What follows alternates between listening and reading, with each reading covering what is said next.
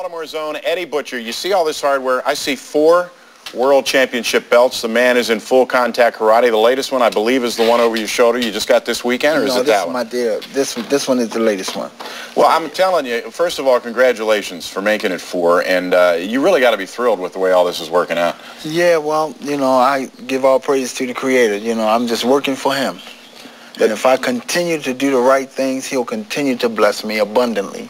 Now, when you got 4 of these things, the first one obviously is a major thrill. Do you ever start to lose some of the tingle when you get one of these? Well, when I got the first one, that was like a dream come true.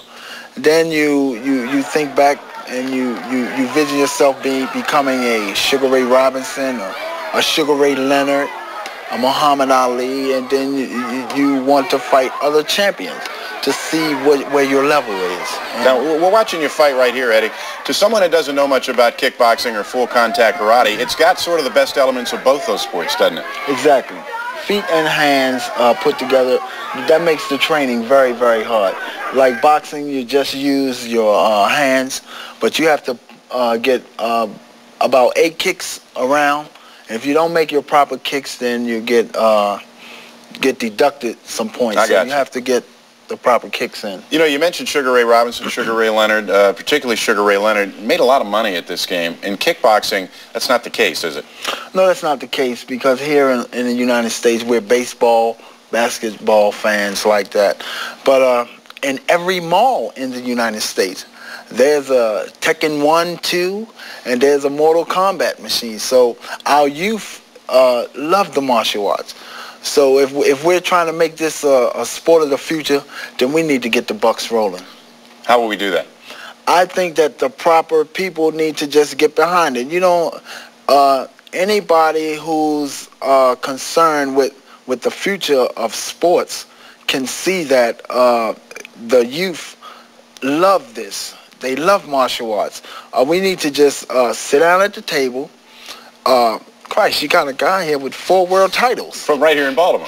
Right here in Baltimore. Yeah. You don't have to say he's from Haverty, Grace, Maryland, and we're going to bring him and adopt him to Baltimore City. I'm right here in Baltimore City. Yeah. I have 4 world titles. Come on. Hey, your school's down, you told me about University of Maryland Medical Center on Baltimore Street. Give me that phone number real quick. 332-0880.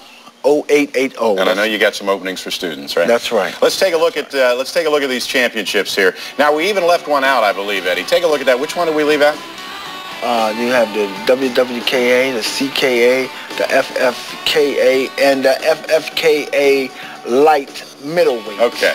So you're doing something right when we run out of space on the screen to list all of your belts. Right. Eddie, best of luck to you. I know you got a fight coming up. What, September? September 30th or September the 4th. Okay. Well, we'll give you a call. Let's have you back on. We can talk about maybe a 5th belt at that point. Well, thank you. All right, Eddie. Thanks for being with us. Eddie Butcher, probably the best kickboxer in the world right now in his weight class. I mean, the hardware doesn't lie. Thank you. Thank you, my friend. All right. That'll do it for this edition of Sports Unlimited. For the champ, I'm Bruce Cunningham. Thanks for watching. Good night, everybody.